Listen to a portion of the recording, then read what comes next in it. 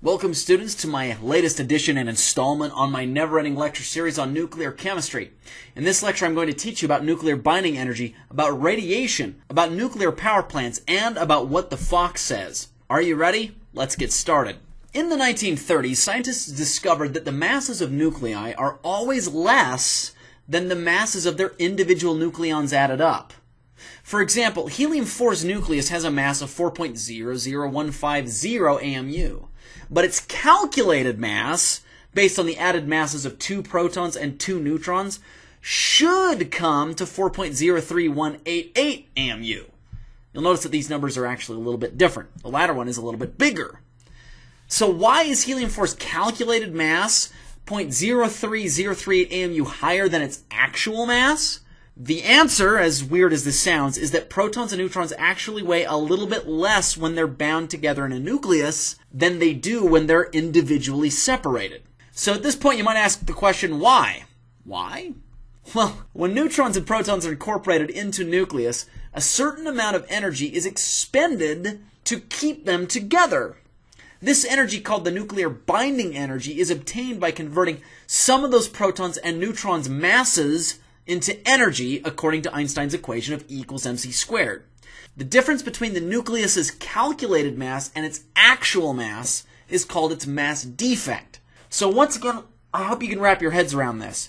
It costs energy to get neutrons and protons to be bound together tightly in a nucleus. That energy cost results in a change in mass according to E equals mc squared. And the change in mass ends up making it so that the total mass of those guys, when they're bound together, is a little bit less than what it would be if they were all separated out. Alright, so in the case of helium-4, we can calculate its nuclear binding energy from its mass defect like this. Delta E equals delta mc squared. Once again, c squared is a constant, speed of light squared. So we're really focusing on delta m. In the case of helium-4, I told you that the delta m, that is the mass defect, is equal to 0.03038 AMU. So you just throw this into the equation, and then you have to do some dimensional analysis gibberish to get it into SI units of kilograms. And hip-hop hooray, you have an answer that comes to negative 4.534 times 10 to the negative 12 joules. I realize that's a very small amount of energy, but it is the energy that a helium atom has to spend in order to get its protons and neutrons to bind together tightly in its nucleus. So in essence, this means that the amount of energy required to keep the neutrons and protons together in a helium-4 nucleus is 4.534 times 10 to the negative 12 joules. That also means that if you wanted to break apart a helium atom and separate out its individual neutrons and protons from each other, it would cost you that exact same amount of energy per helium-4 atom. Make sense? Good. Let's take a look at some problems. This first one says the mass of a proton is this number, and that of a neutron is this number. What is the binding energy in joules of a cobalt nucleus, keeping in mind that the cobalt nucleus's mass is this number? Now, I'm not going to do this for you here, but if you like, you can click the link here to a separate video in which I'll show you how to do it on the board. And now another problem. The mass of a proton is this number. The mass of a neutron is this number. The mass of the nucleus of an iron-56 atom is this number. What is the nuclear binding energy in joules for an iron-56 nucleus, keeping in mind that the speed of light is this number right here? Now, I am not going to do this problem for you at all, but will invite you to attempt to do it on your own.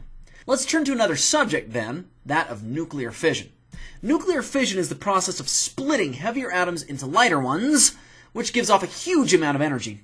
This is the process used in nuclear power plants and in nuclear weapons. The first nuclear fission reaction discovered occurs when uranium-235 is struck with a slow-moving neutron, as shown in this figure. This causes it to split apart into krypton-91, barium-142, and 3 additional neutrons, as shown here. Now, heavy nuclei can be split in various different ways. For example, if I have one neutron collide with my uranium-235, it could split into tellurium-137 and zirconium-97 while giving off 2 neutrons, or conversely, it could split into barium-142 and krypton-91 while giving off 3 neutrons.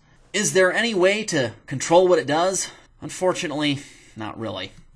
Now, just so you know, slow-moving neutrons are required to start these fission reactions. These neutrons are, of course, then absorbed by the heavy element's nucleus.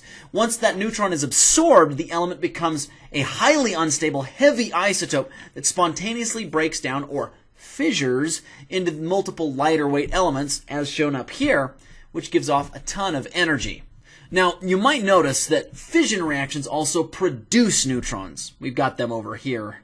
If these neutrons are slowed down in the presence of other fissionable reactants, then they can cause another fission, and then another, and another, and another, and so forth and so on. This process is called a chain reaction.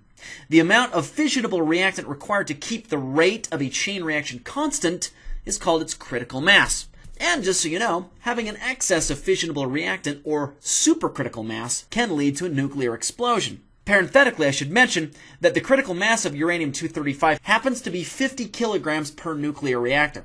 Speaking of which, here's a picture of a nuclear reactor. I won't go into detail describing it, other than to say that the heat produced by the fission products over here is used to boil water. The steam water then goes down a channel and hits a turbine, which uses the steam power to turn. That turns a crank fastened to an electric generator, which then produces electricity. In effect, then, nuclear power is very similar to most other means of producing electricity. It's just that the heat source comes from nuclear fission instead of fossil fuels, coal, or natural gas. To be honest, that's how electricity is produced, by turning a crank in an electric generator. That's really it. Most of the time, that's done by heating up water to steam and having it turn a turbine. There are, of course, conceptually other ways of being able to turn a crank in an electric generator. But if you're using water converted to steam, you have to have some sort of heat. Once again, that's usually done by exploiting the heat produced in nuclear fission in a nuclear reactor, or by burning fossil fuels, natural gas, or coal. But if you could come up with an alternative, cost-competitive, and efficient way of being able to boil water that doesn't have the negative aspects of these traditional means, I would love for you to do so. And I would also love for you to cut me in on the profit. Okay, now, as fission products accumulate inside a nuclear reactor, the reactor's efficiency decreases.